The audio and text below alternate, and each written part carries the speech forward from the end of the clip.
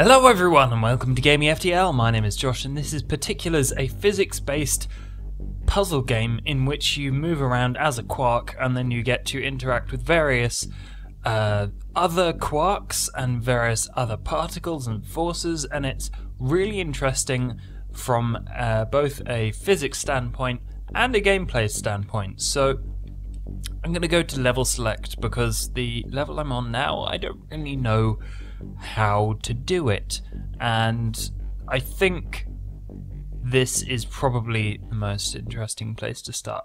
So the majority of things you will be thinking about for the first half of the game are things that repel each other, different particles that repel each other, different particles that attract each other, and also particles that when they touch, they annihilate and explode. And you are one of those particles that just doesn't... if I touch this black version of me over in the... right next to me, then I will explode. Which isn't a good thing. Oh, I almost fell into the black hole there. I think a lot... Oh, there we go. See? I was annihilated. And various things get produced when you annihilate stuff. There we go. If we have to feed the black hole, I think, in this one. Got very close to blowing up there. We have to make sure that it stays alive. And in between levels, there are normally these would be voice acted, but I turned them off for the purposes of this review.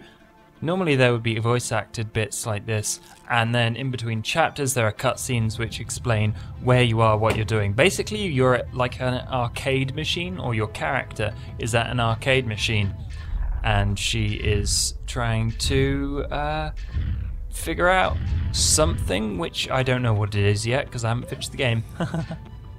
But what we are trying to do here is spawn lots of positive particles to make the black hole positive, hopefully.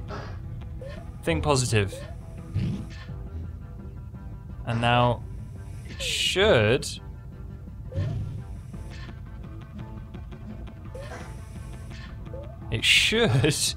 eventually, there we go. Okay, and we need to make sure that in these... Whoa! Damn, okay. In these corner circles, we have... what are they? Hang on, I need to find out what they are. Up quarks. I am a down quark. I am attracted to up quarks, which are positive. I am negative, so we're attracted to each other. But I need to make sure in these areas we have up quark. All at the same time for a certain period of time to make sure that we can finish the level. Come on, come over here. There we go, okay. And that's how you finish a lot of the levels. Later on, in the kind of second half of the game, you will be using strange quarks and bosons to like change what you are, change your properties and your attractiveness to other particles and things like that. I quite enjoy this chapter because you get to do cool things with black holes, which is quite a lot of fun.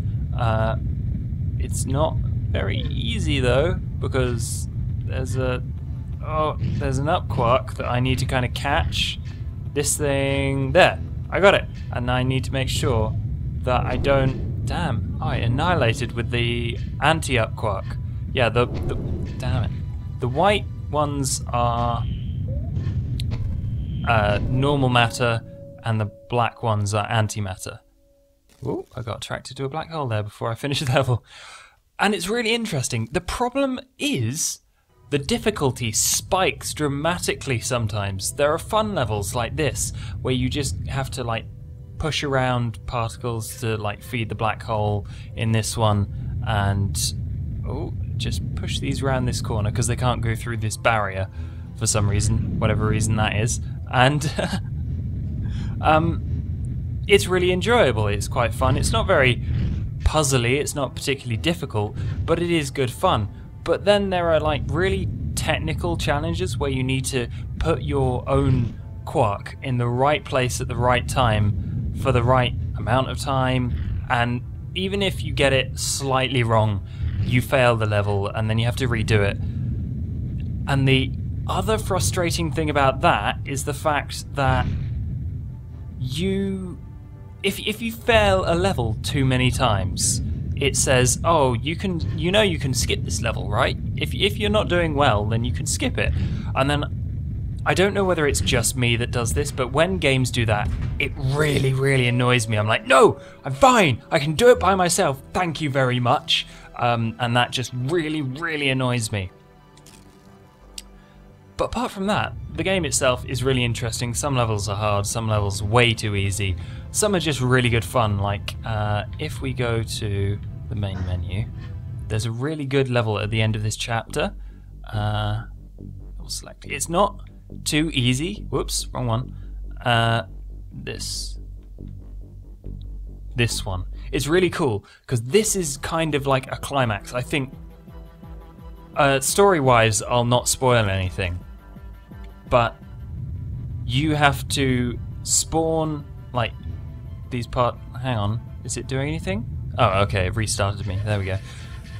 So we spawn these particles here using these spawners, and then they get stuck inside these fields so they can't pass. And how that works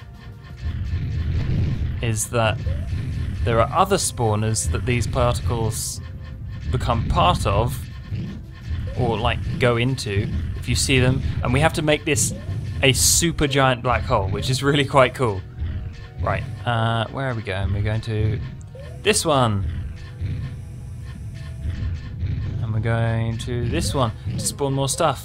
And then it's just a really cool idea, because it's just so fun. Normally you're like, oh no, a black hole, I don't really want to be any part of this. But this time you're like, yes, make the black hole really big, and it's really fun. I'm kind of stuck. Oops, you get kind of stuck to the upquarks quite often. I'm kind of stuck on chapter 6 because it requires some technical knowledge of how various particles in the game go together and spawn, stuff like that.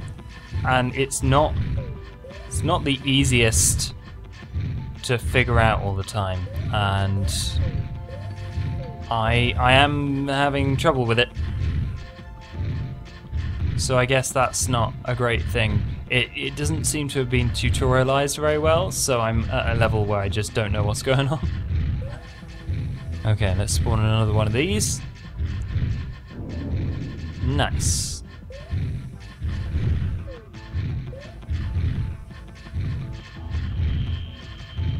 The game itself is really cool. The story, I think I should talk about the story a little bit. So, you are a scientist, and it goes into some, like, with quotes of people like your teachers and your lecturers and things like that.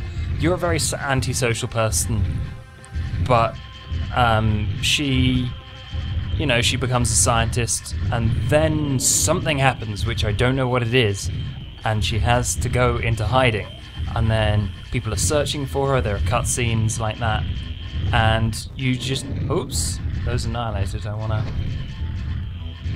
to put this here. There we go. Spawn another one. And it's quite interesting to kind of watch stuff like that play out in the story, and like get a read on her character from how other people see her. And also there's a kind of thing like the whole whoa, I'm just kind of stuck in a circle here. I can't do anything. Yeah, there's the whole like, oh, we don't know what's going on. What, has she stolen some research or something like that? That's what I'm thinking at the moment. Oh, here we go. Supermassive black hole. And yeah, that's what I'm thinking at the moment. So I don't know, if this is your kind of game and you're willing to put up with difficulty spikes, then you might, well, enjoy it a lot, because I found it interesting. I found parts of it kind of infuriating, like saying, oh, you can skip this level, that sort of thing. But otherwise, if you're interested in checking out this game, then there is a link in the description. And if you do, let me know what you think of it. If you have enjoyed my video, then please do give it a thumbs up. And if you want to discover weird, cool, interesting, and free indie games, then subscribe for daily videos. And until next time, goodbye!